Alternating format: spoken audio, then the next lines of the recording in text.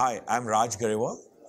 I'm the Townsend Family Distinguished Professor of Marketing at the University of North Carolina at Chapel Hill. Marketing papers have historically, academic marketing papers have historically influenced industry practices. And I think nowadays, when academic academic collaborations are becoming more and more popular, they will continue to actually address the problems that the practitioners are facing. So to begin with, if you look at the historical perspective, marketing academic papers focused on identifying needs and understanding customer needs. This need analysis was led to the use of or the development of conjoint analysis techniques. And there are about 50 plus conjoint analysis papers published in the Journal of Marketing Research.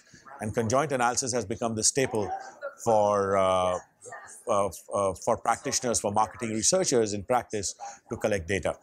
So this was a big influence that academics had on practice. Subsequent to assessing customer need, the focus became in marketing academia of linking these needs to customer behaviors. And customer satisfaction became the primary behavior that we looked at.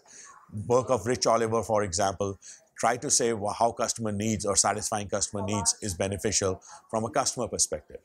Subsequently, the focus shifted to linking customer needs to firm value, to better understand that if customers are valued by the firm, firms are better off. Firms earn more money and they become and they have more profitability, more market valuation. So historically, that is the trend which has happened. Subsequently, if you look at now, we're seeing, for example, one of the big trends is big data. Organizations have more data than they can ever use. With this big data, but most of the managers don't know how to utilize it to better inform their decisions.